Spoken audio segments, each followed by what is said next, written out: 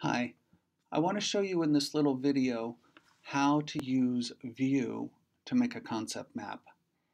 In this case, we're going to make one about a stakeholder in the nuclear waste management process. So VUE stands for Visually Understanding Environment, a visual understanding environment, I guess. And there's a lot of things we could do with it. We're going to use it at a pretty simple level here. And I've opened up the program here, and you can see it has a menu bar across the top, and it has a number of tools here. These are the ones we'll use: a selection tool, a node tool, and a link tool. And the way this works is that we simply click on the node tool and draw a little node in the center of the diagram. And let's say, and since the text is already highlighted, I can start writing right away. And I'm going to call this Waste Control Specialists. This is a stakeholder in Texas that has volunteered to accept spent nuclear fuel for temporary storage for a price. It's a private company. So I've typed the name in here, and if I hit return, it'll just give me another line. So I don't want to do that. I just want to click outside of the box, and there's my first node. So with VUE, I've got this kind of target, kind of crosshairs cursor right now. It doesn't really matter. I can move this node around wherever I want, or I can go up here and get my pointer and move it around with that too. So let's make another node here and think about the kind of arguments this company would make in favor of a policy to allow them to accept spent nuclear fuel.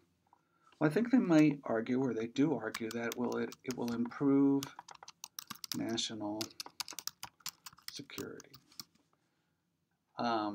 Now they argue that because putting all the waste in one place is probably safer than putting the waste in 100 different places around the country. So if I just leave this as it is and click outside my node here, I'm going to get another long node. Just to show you, one of the things we can do is click there. I had to click once to select the node and once more to select the text, and then I could insert a return here and resize this node to be a little smaller, easier to work with. Okay, what's another argument they might make? They might argue that it will promote nuclear, I'm going to put a return in here, power industry. Right? By having a place for the waste to go makes it easier to justify building more reactors. I imagine they might tell the community that they will generate local taxes. Right? So make a lot of payments to the local community. And I guess one more stakeholder here is that to whoever owns their capital, they're going to argue it's going to be a profitable revenue stream. Good business to be into. So let's just work with these for a minute. I've put down a couple of the arguments they might make, and now just one of the things we want to do with concept mapping is link nodes together. So we simply do that by selecting the link tool, clicking on the node we want it to start with, and then hovering over this node and then dropping the click to allow the link to fall in there. Just do one more, select the link, click down onto the node I want to start with, drag it over to the node I want it to end with, and I'm still clicking down from when I started this arrow. Now I'm going to let go of the click, and there's the arrow. Pretty simple. And you'll see that as soon as I finish dropping this, it gives me the opportunity to add a label here. So I'm not going to do that right now, but we'll talk about that later. Now, like I said, I've still got the node tool selected, so I need to go over here to select this cursor and get rid of this because I don't want that there. Now I've got this cursor tool selected. I can move these things around however I want.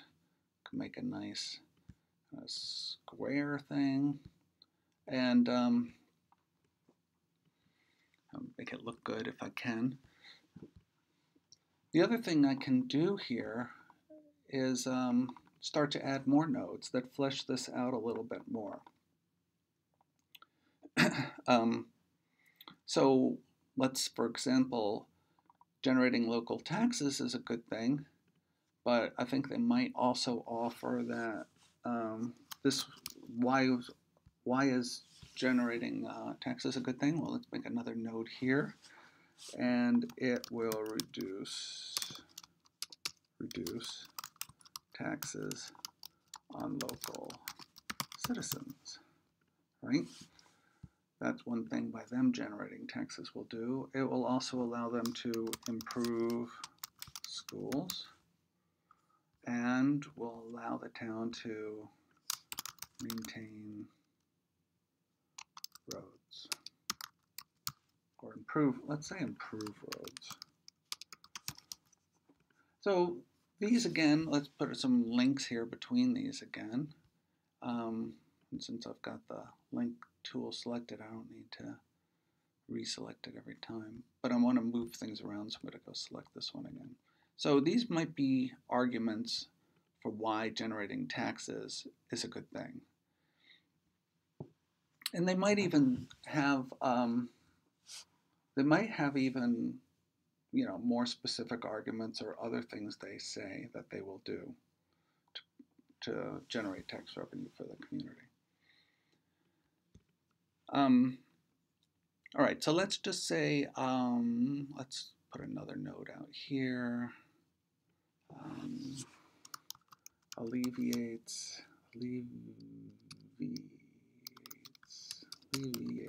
how do you spell alleviates pressure to store waste on site. So that's one of the reasons why it will promote nuclear power. I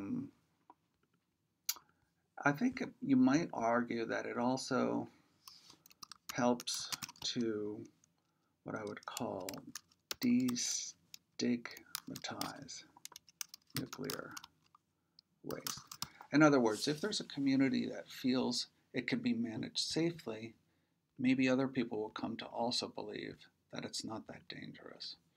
So here I'm just going back and forth between selecting my pointer tool and my node tool so I can move these things around.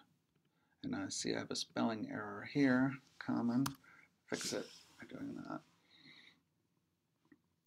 So anyway, this is a bunch of things, and let's just look at how we can maybe do a little formatting of this. If you come up here to Windows, there's something called the formatting palette, number 1.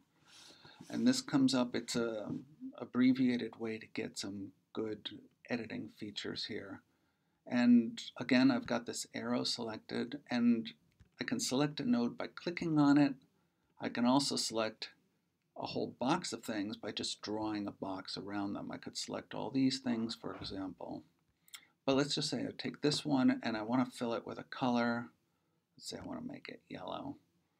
And there, that's yellow.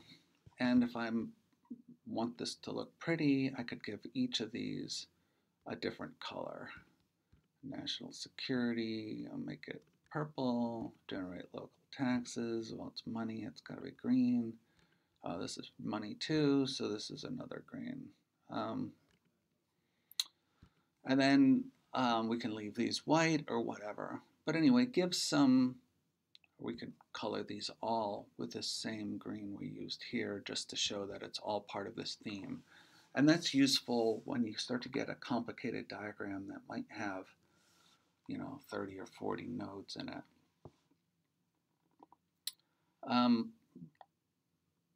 The link tools can sometimes, when we can add a label into this middle of this link. So if I select it and then I click again, the label comes up.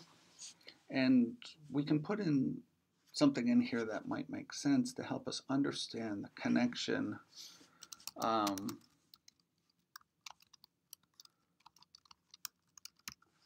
between these two ideas. Waste control specialists argue that it will improve national security. I mean, this is a little bit trivial because you could say they argue that in each of these links. That's the whole thing is about. But there will be times when it will be more helpful for you to give the links labels to help explain more about the connection between those nodes. Now, one other thing I wanted to point out to you is arrows don't have to go one direction. If these two things relate to each other, you can put an arrowhead on each end. We can also change the nature of this line if we feel like it's a different kind of connection.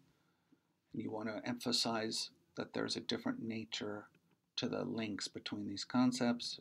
We can change the thickness of the line, and you can change the color of the line. That's not very pretty. So go back to black and small line. Now let's just say we found that there were some connections between concepts. We wanted to connect them. We can go ahead, get the link tool.